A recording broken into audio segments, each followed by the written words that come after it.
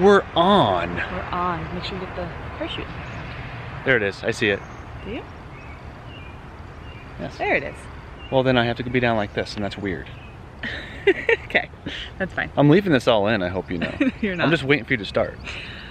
Today, we are checking out the Smoke Jumpers Museum here in Missoula, right outside of Missoula. See, parachute behind us. Yep, right there.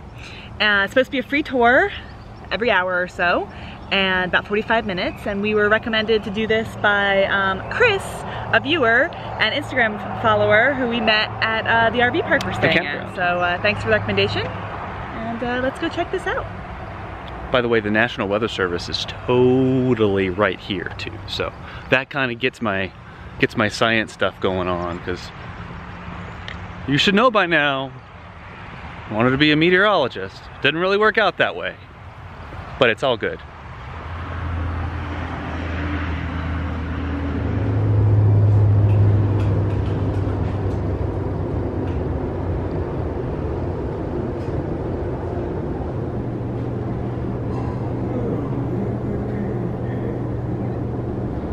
If you feel it, you're actually going to notice that it has padding in it just about everywhere. This protects them on the way down. They might be hitting things like trees, or they might be landing on bushes or on rocks, anything like that. So they really do need to protect themselves.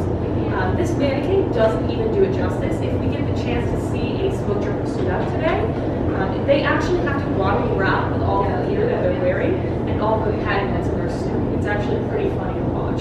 This is the manufacturing room. The first thing you might have noticed when taking a look around is all of these sewing machines here. That's actually because smoke jumpers make all of their own gear.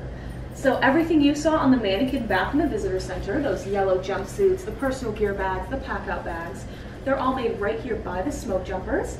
And if you think about it, it really just makes a whole lot of sense for them to make their own gear. Alright, so this room is called the tower. All of these hooks that are hanging from the ceiling correspond to these holes along the walls. So once a smoke jumper comes back from a jump, they're going to bring their parachute in here and hang it up. They're hanging it up just to let it dry in case it got wet, or to get rid of any debris that might be stuck in it, like grass, twigs, or leaves, anything like that. If they do find something, what I have right here is a typical cargo box. In this box, there's enough supplies to last 2 jumpers for about 3 days.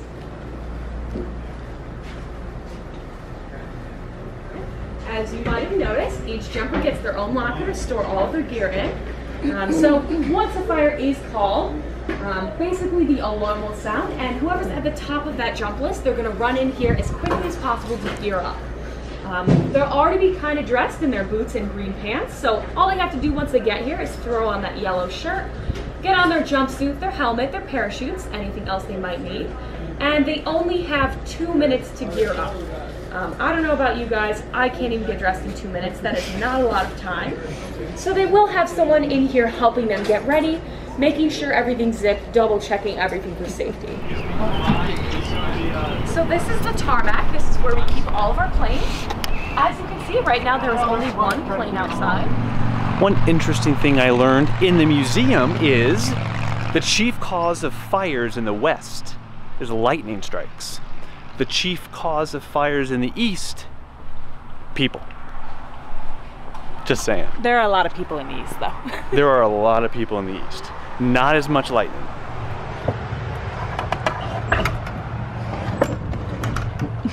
I don't know if we're actually supposed to go in here. I don't know. Replica of a fire lookout tower.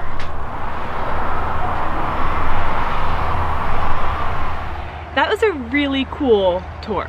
Completely free, about 45 minutes. You start in the visitor center, learn some information, then you get to walk through the actual working rooms of the smoke jumpers, see them in there.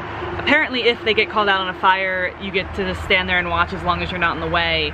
But really interesting. Yeah, especially the training.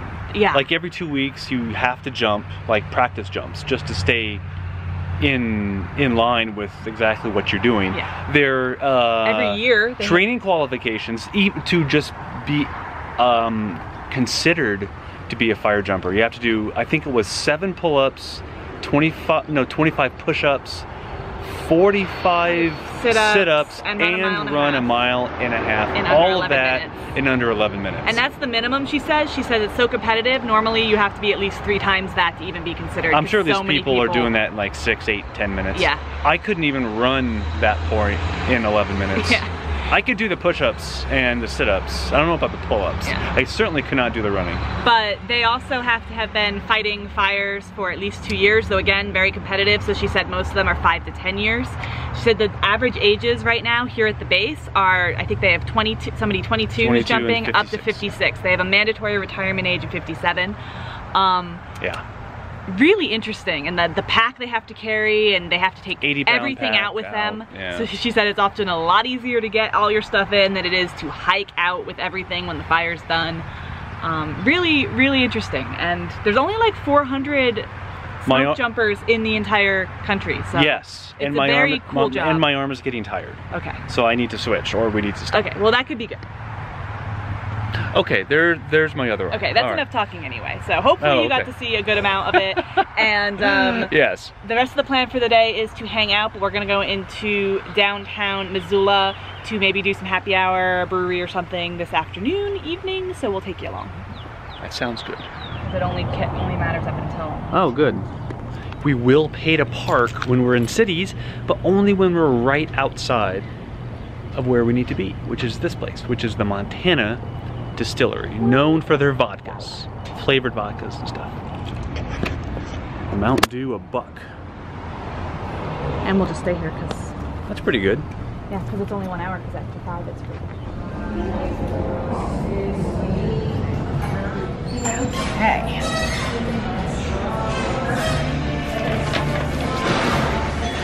Martini Monday, baby. $5.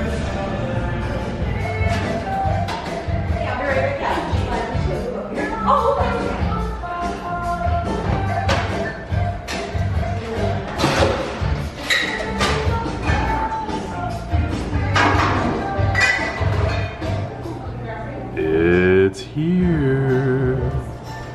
Ginger, cilantro, jalapeno. You can see the little cilantros. Yeah, it doesn't smell sweet at all, because it's not.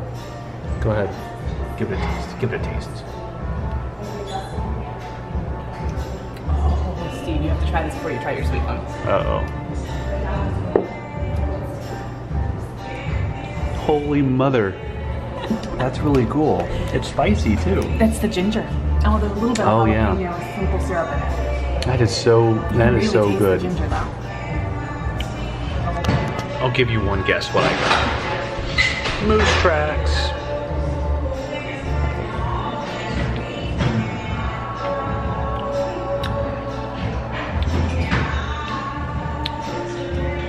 So good. And sweet and delicious. Oh man. Give me more.